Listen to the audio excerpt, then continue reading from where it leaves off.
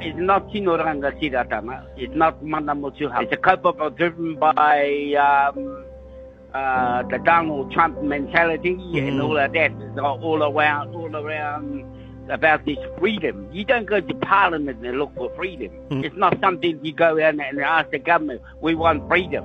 Now, I'm very clear to,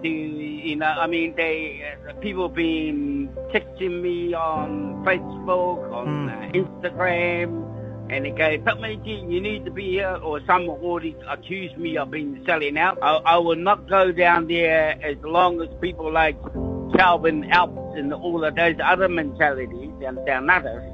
And I can understand some sentimental stuff there. I can see that. But I will not go down there and be used.